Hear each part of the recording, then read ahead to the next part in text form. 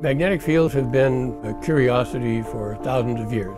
And so, of course, we know now that magnetic fields are generated by what's called dynamo action, the convective motion of an electrically conducting fluid. Even though we can map the Earth's magnetic field with extraordinary accuracy with satellites in orbit about the Earth, the one thing we can't do is see clearly through all the crustal magnetization that is right beneath our feet.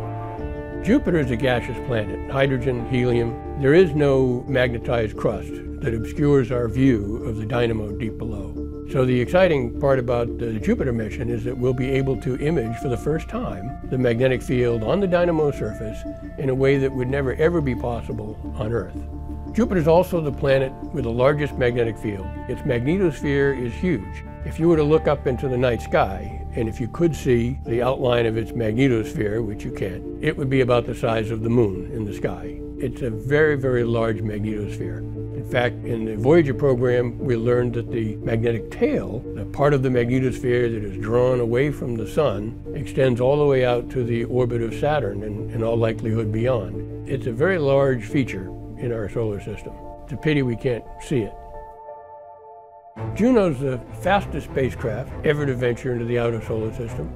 It's the first to orbit pole to pole about Jupiter, and it's the most heavily shielded spacecraft that we've ever launched. The mission is designed to basically wrap Jupiter in a dense net of observations, completely covering the sphere. So to do that, we need a polar orbit, one that passes over the North Pole, along a line of longitude, and over the South Pole. And we do this over the 37 orbits of the nominal mission, and by the time we're done, we've got orbits separated in longitude by about every 12 degrees. So we completely cover the sphere. A magnetometer is, it's best to think of it as a fancy compass. Unlike a compass that just records the direction of the magnetic field, our instrument tells you both what direction the field is in and what the magnitude is. And we can measure that very, very accurately to 100 parts per million. Juno's magnetometer is another in a long line of magnetometers built here at Goddard Space Flight Center, following designs developed by Mario Cunha years ago.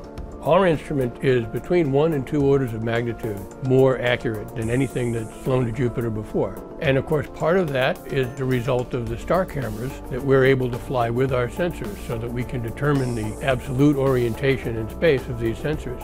If we did not know the orientation of the sensor, as well as we can determine it with the star cameras, we would lose accuracy in the vector measurement. So we carry 4 star cameras with our 2 magnetometer sensors. These have to be held in the same orientation with respect to each other under very extreme environmental conditions. So we designed what we call a magnetometer optical bench. It's a special structure, about a square foot in size, that is made of a carbon silicon carbide material, almost impossible to machine. But once it's fabricated and the sensors are assembled, they act as one. And that's one of the reasons why we can achieve much higher accuracy than has ever been attempted before.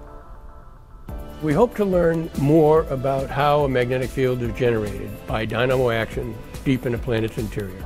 For me, the great excitement is the opportunity to look down and get the first clear, unobstructed view of what the magnetic field looks like on the surface of a dynamo where it's generated. It's always incredible to be the first person in the world to see anything. We stand to be the first to be able to look down upon the dynamo and see it clearly for the first time.